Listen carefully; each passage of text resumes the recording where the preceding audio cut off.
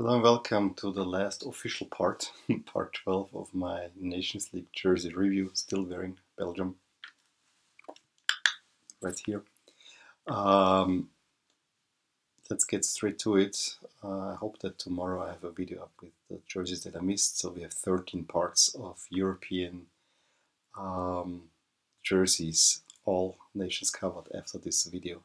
I'm very proud of that, and now I'm gonna write about them and try to get grades out, which is a little bit more of a daunting task, but I'm actually looking forward to that one.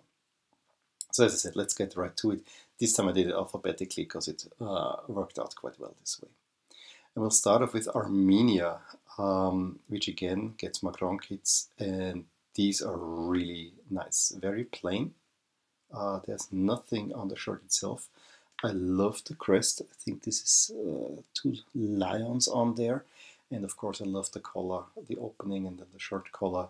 Really nice, and also that it's, red, the blue collar with a little bit of yellow, so you get the national colors in, and you also see it a little bit on the sleeve cuffs.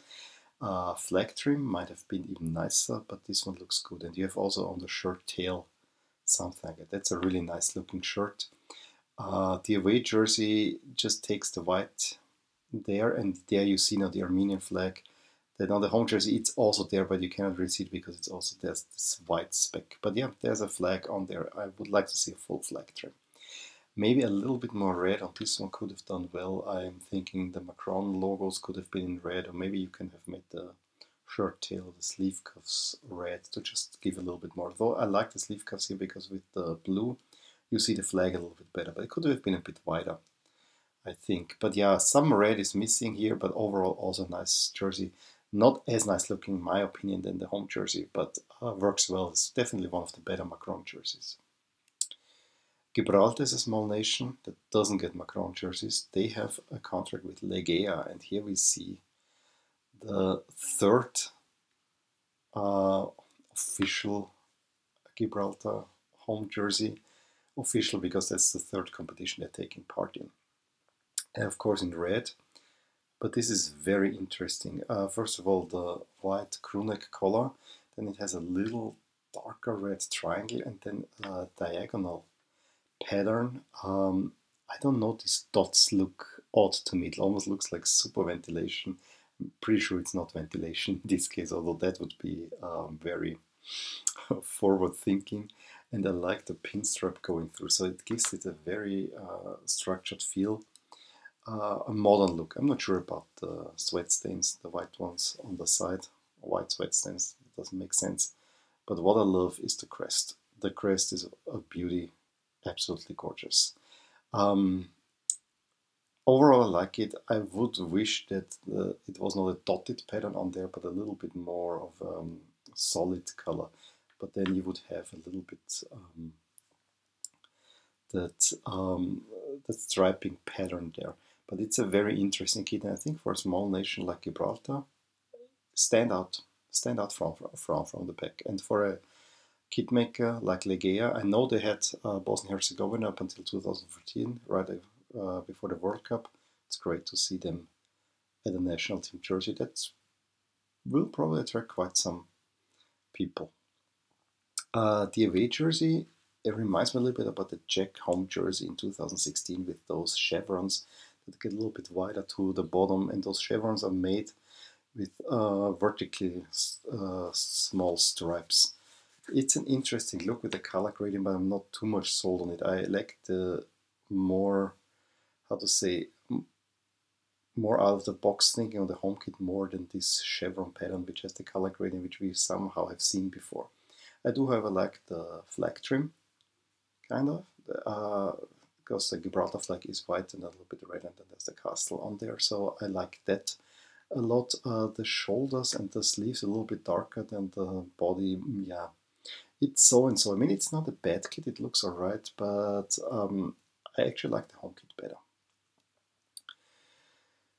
Another Macron team is Liechtenstein, which gets a similar color to Armenia, but it's slightly different. And you can see Macron really tries for every nation to do something special.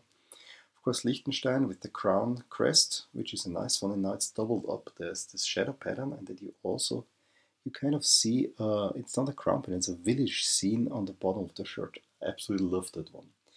Now, given that the Liechtenstein colors, white and red, maybe a little bit red on the jersey could have done well, but I think Liechtenstein always had blue with some white accents. We get the red, of course, in the away jersey, which to me is always kind of the question, why does Liechtenstein have a red away jersey? Blue and red, not really complementary colors. They probably will have a white jersey as well. It's almost the same except for the color. The color is more of a shirt color, a rugby style color on the home jersey, and here on the away jersey it's more a standing color. And it's really only the color that and the color that differentiate it. I personally like the blue one better because the crown stands out better on that one. But yeah, it's again is a nice kit that Macron delivered. I think Macron did overall quite well with those. And then the last one is the team that won the group, which is Fyrom, Macedonia, Northern Macedonia, former Yugoslav Republic of Macedonia, however you want to call them, who also have a non-standard sponsor in Jako, which have the typical pattern with the dots on the shoulders. I'm not sure about the piping and the collar per se, which is kind of, mandarin color with a very wide opening. But what I love is the sun pattern around the crest, which of course also resembles the flag. That is a great feature that actually pulls this shirt way higher than it probably would be otherwise. This is a really, really great feature. I think Japan has used something like that and should use something like that more often. It really fits well with the flag. Also, it's radiating out, so you go away from the original, very contested flag that they had previously. The away jersey does the same thing, just we have here all the jerseys in white and gray and has a red collar, which I guess makes sense overall, although I could see that the radiation could also go out in red or in yellow.